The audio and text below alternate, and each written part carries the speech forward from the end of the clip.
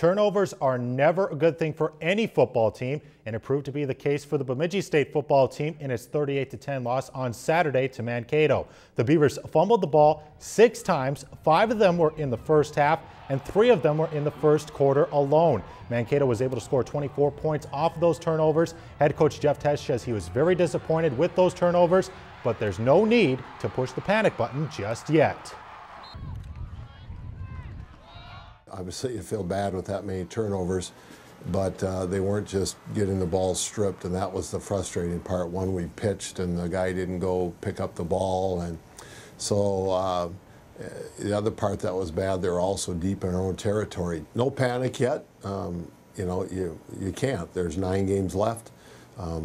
We told the guys it was a Southern Division loss. We can still win the North Division. We can still win the whole thing. Obviously, the concern is just to play better. If you've enjoyed this segment of Lakeland News, please consider making a tax-deductible contribution to Lakeland Public Television.